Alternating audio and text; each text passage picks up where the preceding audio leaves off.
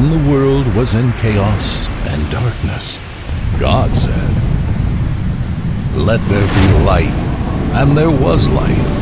From the darkness, destruction and despair of a past year, it is time to rise again. New life is coming to dead things and situations. New opportunities are replacing lost ones.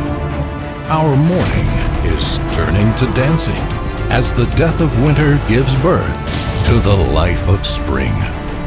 The dry bones are living again. God has remembered us so. It is time to rise. It is time to rebuild. It is time for renewal and restoration. 2021, the year of Resurgence.